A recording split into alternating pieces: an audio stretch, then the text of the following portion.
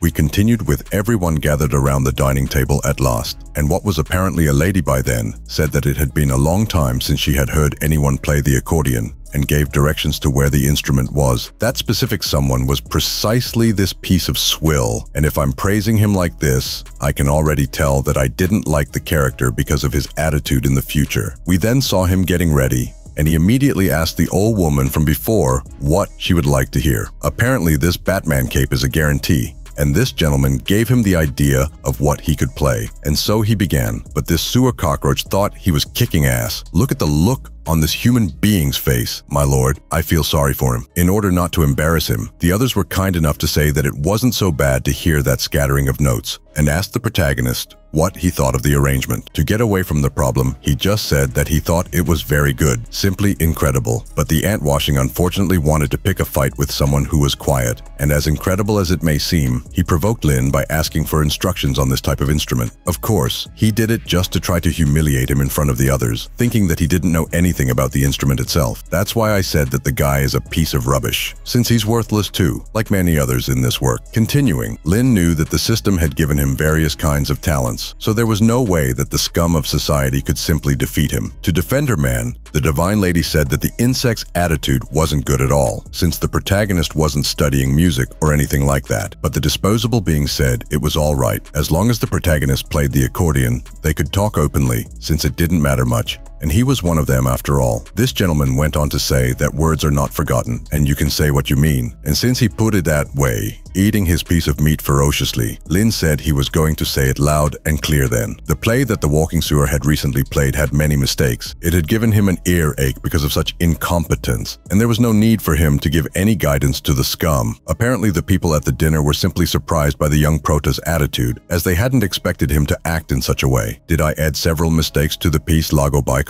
The rest of the wash asked, and Lago Baikal was the name of the song he had recently played. You're talking too much, Mr. Lin. Come on, don't say that. Listen first to what Mr. Lin has to say, you scumbag who won't even accept criticism. Of course, you didn't say that ending, but the rest is true. After that, the protagonist began to point out to him the mistakes he had made during his presentation, and those were only 2 of them, apart from all the others he hadn't mentioned yet, but which would make the insect fall to the ground if he said everything. In any case, the divine lady ended up falling even more in love with her boyfriend after seeing the knowledge he had. She even wondered if he really knew how to play the accordion himself, and apparently the others were also surprised by young Lin's judging skills. The one who didn't take constructive criticism well was the lab rat, who said that his accordion skills had been forged by several incredible teachers, and the young prota was talking too much nonsense to let him get away with it. In this case, he asked the same person who had criticized him why he didn't play a gig to show off his talents, since he was so sure of himself, and he couldn't wait to see the difference between the 2 of them. Little did he know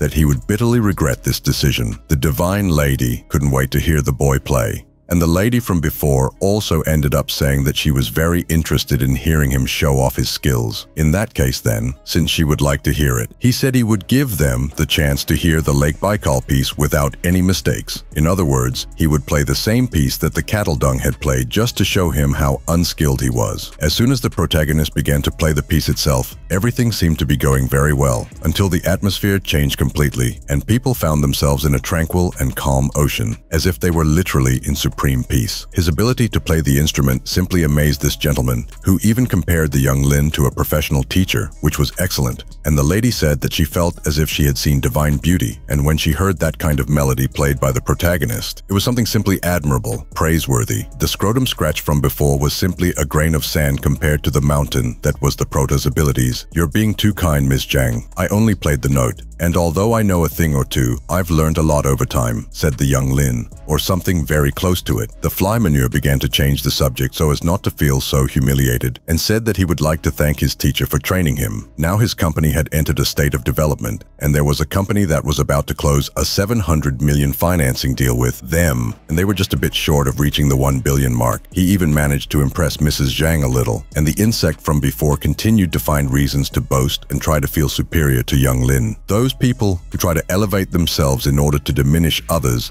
just to make themselves feel better are literally the worst kind of scum of society there is. He then revealed that the person he had talked to about the investment was their classmate called Yuan, and the company she was now in was simply incredible. When they heard the girl's name, They were both surprised and silent at the same time, and Mrs. Zhang simply said that she would like to hear about the boys' financial success. But if we think about it, if they are all classmates, it seems that time has not been generous to some people, and the Divine Lady was simply on a completely different level since she was well preserved and time was simply generous to her. As I said before, the insect was trying to feel superior to the protagonist, and he want to know where the young Lin worked, asking if he want him to invest some money in his company. After all, the Qinyan family was a business family and said they would invest for the protagonist if he wanted, so it would be better for the operations themselves. Meanwhile, he just said that investments weren't necessary and he didn't really want to be big financially, which left the Divine Lady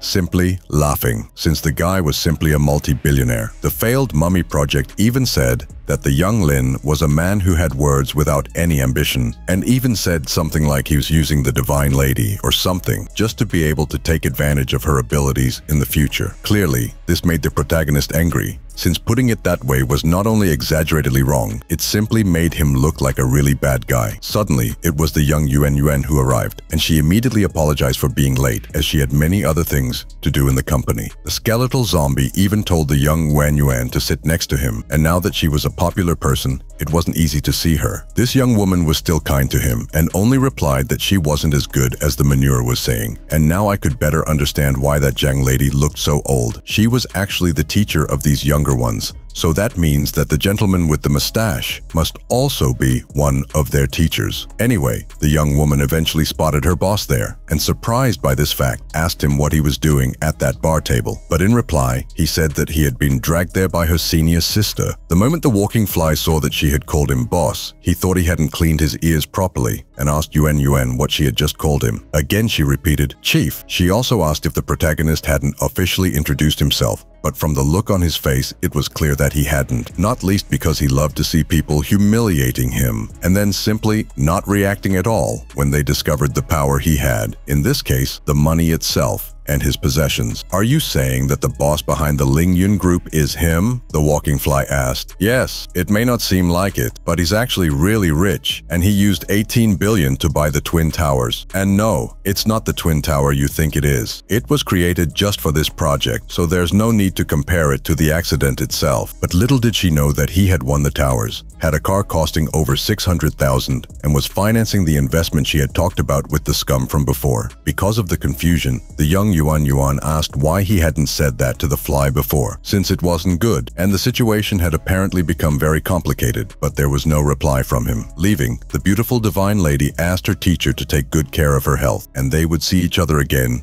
when they had time, so they finally said goodbye to each other. Batman's cape even had the audacity to speak to the protagonist, asking if he had any other plans or if he'd like to play golf that evening, which left all of them initially speechless. Picking up the two girls next to him, he said that golf was no good really, and he definitely had other plans for that afternoon. Whoever understood, understood, and he left there leaving the scum of society simply with an envy that didn't fit inside them. And he asked Yuan to check out the Fenglan Culture Company, and she said that she had already checked, and that same day a person called Cao Jingyu had contacted her, and she asked Yuan if she was interested in investments, and she replied positively. Then, the young Lin told the beautiful lady to make an appointment with this person tomorrow, and he would meet her too anyway. All she had to do was set the location itself for the Peninsula Hotel, which even belongs to him in case no one remembers. The Divine Lady, on the other hand, mentioned that she had thought they had a fun project, and asked why they were talking about business. In other words, she was already putting the protagonist against the wall according to what he had recently said. Let's just say that the young Yuan ended up misunderstanding the situation, and the Divine Lady was only referring to whether or not to swim, and was even going to call her to go, saying that the pool in Kyushu was extremely comfortable. However, too many people in one's place, and in a swimming pool on top of that, was beyond this young woman's means, as she appeared to be quite shy. Again, she ran out of there, completely misunderstanding the situation. But anyway, speaking of the pool, we saw the Divine Lady taking a nice dip, while the protagonist was apparently resting in the sunbathing chair. I don't even know if that's the name, but you get my drift. The sculpture carved by the gods came out elegantly, stealing the heart, everyone's attention, including mine, and apparently the protagonist too. But he doesn't know how to disguise it and ended up making the divine lady a little embarrassed, then asking her if she had soiled the pool for him to be looking at her like that, which, of course, she hadn't. Pulling his girl close to him, he said that she would be his CEO, which, in case you don't know what that is yet, means executive director or something like that. He added that at the end of the year, he had the idea of consolidating existing resources, and he would be very comfortable if she went with him too. Apparently, she ended up refusing, since the group she was probably part of hadn't met her expectations. In this case, the group she owned. She added that she had suddenly joined the Lin Yi group, and without any achievements to prove it, it would simply be difficult to convince the public herself. She was also scared, or afraid, that she wouldn't have enough energy to handle it all. But the heartthrob's response here was that if she's too tired, then he could help her with ideas behind the curtains, so she could do whatever she wanted. This caused her to remain silent for a while, since she hadn't expected this response from the protagonist, and since he had put it this way, she would think about it. Finally, we were in a totally different place this time, and young Lin was saying goodbye to his divine lady, and Miss Ying suddenly appeared, and he asked her where she was going dressed like that. In response, she asked him if he remembered the Qinfeng project group, and the company had earned more than 100 million in total, and also said that the old hag ended up making things difficult for them at the time. As a result, she still hadn't managed to recover the account. Now don't ask me which account, because I have no idea either. I'm just reading the book and I don't even remember what she's talking about anymore. No chance. It's been so long and you still haven't gotten your money back, said the protagonist. In that case, he offered to go with her then, since if she went alone, she would probably be devoured, in the sense that she wouldn't achieve anything and people would feel superior to her, and that kind of comforted her, and now she felt more confident with him by her side. He made a call asking the person on the other end of the line to prepare some people, who in this case would be henchmen, and let them wait in front of the Qinfeng group waiting for him. That's because he was just going to collect a bill. Half an hour later, we spotted the place where they were going to collect the bills, and the protagonist henchmen asked what they could do to help him. Well, go in and ask about the money they owe. You can wait here first. Just follow my orders, and so they did. At the reception, the young woman asked what they wanted to do there, and Miss Ying introduced herself, saying she was the manager of the Chaoyang group, and that was Lin Yi. She also said that 4 months ago they had earned around $112 million for the project, and she would like to speak to their president about it. The young woman was just following orders and then said that the president of the group was simply with some visitors at the moment, so she didn't have time to talk to them.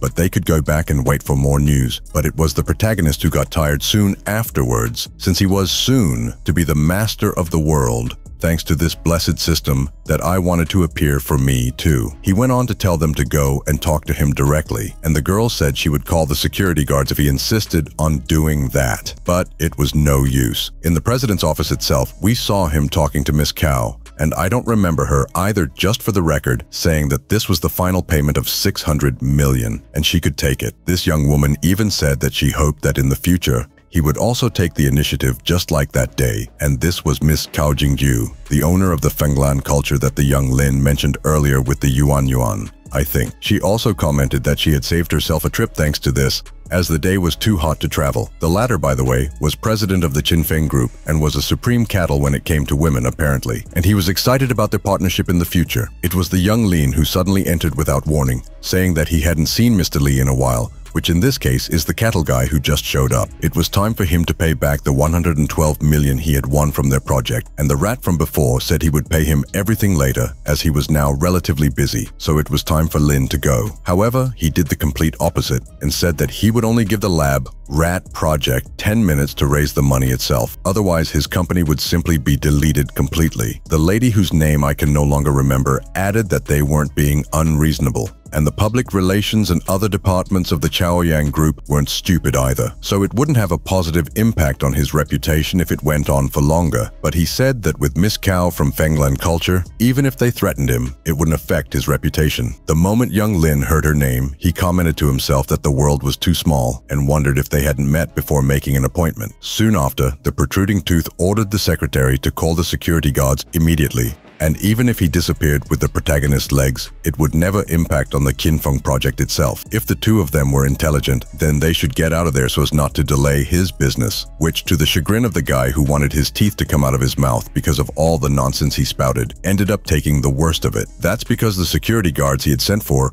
were kicked into his office, and these were young Lin's henchmen, which left the traveling bunny with his tail between his legs now. He then ducked his head when he saw who he was talking to, in this case the boss of the henchmen, and the boss said that he had provoked young Lin, which apparently meant that he was prepared to lose his office completely. Without reaction, the guy simply turned pale when he learned that he was Mr. Lin, and the protagonist simply said that he wasn't very interested in what the scum wanted that day. He only wanted 15 million as interest, and he was supposed to make a check immediately, and the insect said that it was too much interest to pay in such a short time. But he only had two options. Either he gave the 15 million in interest along with the rest he owed, or he could give one of his legs as compensation, and the compensation itself is only for the interest. The scum then prepared the check itself, and finally the young Lin had gotten what he wanted, leaving there happy with his money back and a little extra fat. He referred to Miss Cao, saying that he hoped she would put public pressure on the Chaoyang group, and he wanted them to know what would happen if they offended him. Li Qingfeng. She then said that she didn't care, and as long as the money was in place, she would do any kind of business, and she had investors to meet that afternoon, so she couldn't stay there much longer. Speaking of meetings, we have a cut to a different place, and if I'm not mistaken, this was the protagonist's Peninsula Hotel, and the person who was there was precisely Miss Cao. She immediately referred to young Lin, but let's just say she ended up being surprised, and only now has this lady apparently really realized the importance of the protagonist. He, on the other hand, was polite and pulled out a chair so that she could sit down, and she commented that she was a little surprised and then started talking about business. She mentioned the fact that their financing plan was around 140 million, and she had no idea if he had actually read their plan. But he immediately replied saying that he didn't need to look. He was going to put 200 million into it, and because he had put 60 million in for no reason, she asked if he was doing it because he wanted to take her as a gift as well. But she completely misunderstood the situation, since he was only talking about business and he wanted 36% of the shares. But she commented that according to the equity ratio, 200 million could earn him a maximum of 32% of the shares. And after explaining a little what he thought, in the end she accepted the 36% he had asked for before, for the 200 million. He still ended up being very generous, she said, and she added that she would do him a favor too, saying that Li Qingfeng was looking for someone to deal with the protagonist, and he was more than prepared in case that walking rat showed up. The beautiful Miss Cao suddenly received a phone call, and she even got into a fight with the person on the other end of the line, as she asked him or her not to disturb her any further, but apparently there was nothing to do, and she commented that there were some tasks that her father couldn't handle, and asked her to help him, so apparently she was fighting with her father. As she needed to go and help him, she politely excused herself from young Lin and finally left the place. After that, the protagonist received a call from someone called Wang Ran,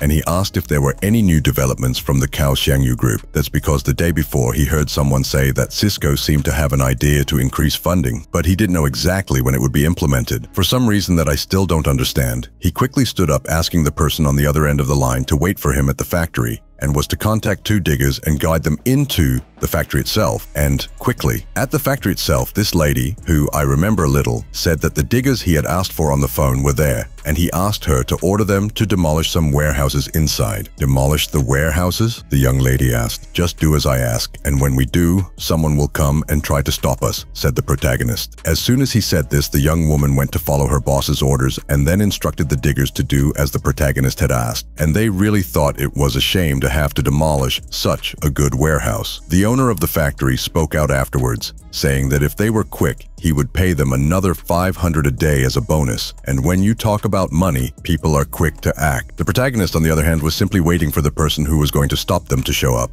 and the young woman said that Miss Cao Xiangyu was calling. However, the girl was supposed to calm down, because when it came to the other party, whether it was her or him, that person knew exactly what was going on, so she was supposed to keep her eyes in the right place. It didn't take long, and before the bulldozers actually destroyed the warehouse, someone quickly appeared asking young Lin not to move. It seems that this was the head of the Cow group, and he immediately asked the young Lin why he had taken two diggers to that place. I don't know what he was holding, but with an evil smile, he said he was simply trying to demolish the warehouse, create a huge pond, and use it to raise some carp. That's because the money he had given Lin was spent in less than 2 days, and he now owed around 200 million. Since Lin had put it that way, he would give him another 200 million, and the protagonist would then give him control of the warehouse. That was a lot, since if he gave total control of the warehouse to him, he would end up becoming the factory manager. And for some reason, the guy from before looked at who seemed to be his secretary with a look like he had something on his mind. The guy then said that the protagonist was only going to rent the warehouse to him. After all, it contained various Cisco products, and in the event of an accident, it would be impossible to explain to Lin's team as well. So he was doing it for the sake of the prota as well. The young Lin ended up playing the fool here, and they from the science and technology team would not be responsible if anything happened. And even on the business side, and any problem would be Cisco's obligation to solve, since it would have nothing to do with them. The guy thought he was going to make a profit, since 4 warehouses for 200 million was simply too cheap. And then the secretary showed up with the contract. He then asked the young Lin to sign, but in order for him to sign, he would first have to pay what he had promised, which upset the guy. But in any case, the 200 million was successfully transferred, and eventually, the protagonist gave his signature too. After the negotiation was successful, the young Lin quickly thanked him for the opportunity and wished him and his group all the best, but he wasn't to forget about him when they got too rich. The other was kind too, and just said that he had other business to do now, so he would leave for the time being. The lady from before then asked why they had to give control of the warehouse to them, since it belonged to them alone,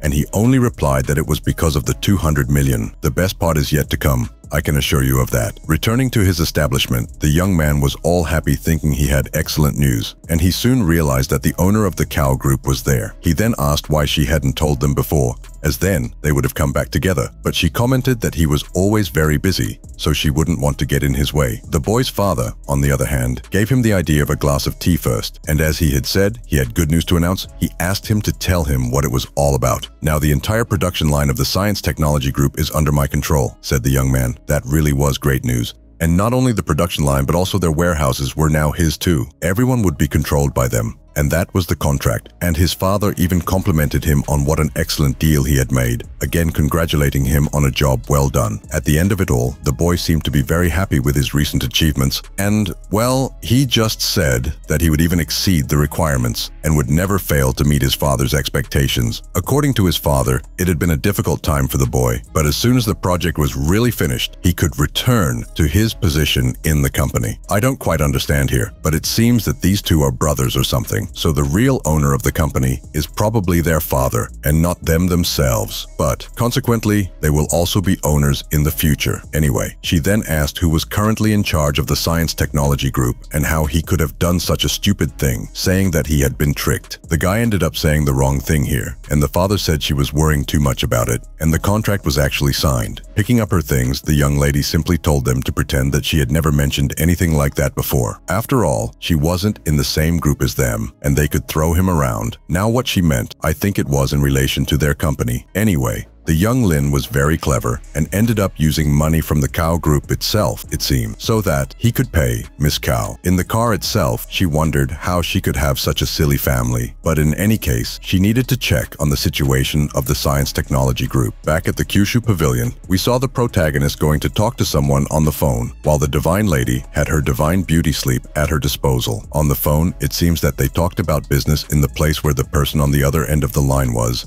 and according to him, he would soon be returning to his country of origin. At the right time, he would talk to the team about what had happened at the place he was staying, and he said he would be arriving in Zhonghai around 1 p.m. So the protagonist said he would see him the next day and asked how many of them would be with the guy on the other end of the line, and it was around 22 people. That's because they dragged their families with them too, so there were so many people. Put it this way, Lin just said she would meet him at the airport the next day then, and finally, we get a glimpse of a different scenario again. In his thoughts, he said that Shen Tianzhuo would be arriving that evening, so he had to hurry and prepare the whole place where they were going to spend the days. Soon he arrived at the place to do this, and this lady asked him if he was looking for a room. After that, she started showing him some of the rooms they had and so on. All the usual salesman talk and stuff. And apparently he wanted to rent out the whole villa. So apparently he was in the wrong place. The cockroaches there judged ahead of time and thought that after hearing the price he'd gone to the wrong place. But the young lady said he didn't need to pay attention to those disposable items, even if there wasn't a house he liked there. It was okay to just have a look and still not buy. This saleswoman has my full respect. Finally, a person who is not toxic in this work. He quickly said that he didn't mind the high price of the houses they had, and he remembered that they used to have villas there, but now looking at them, they seemed to really be large apartments. For some reason, it seems that these guys were either mocking the protagonist or they were truly recognizing his value, but it doesn't matter. The beautiful lady said that they even had villas, but they were concentrated on the second floor for sale, and she could take him there immediately. But to find out what happens from now on, we'll have to wait for the next chapter. So if you liked it and want to follow the continuation of this work, don't forget to leave your like so you can support my work. It's always an honor and a privilege for me to have you here with me. I wish you and your family all the best, and I'll see you next time.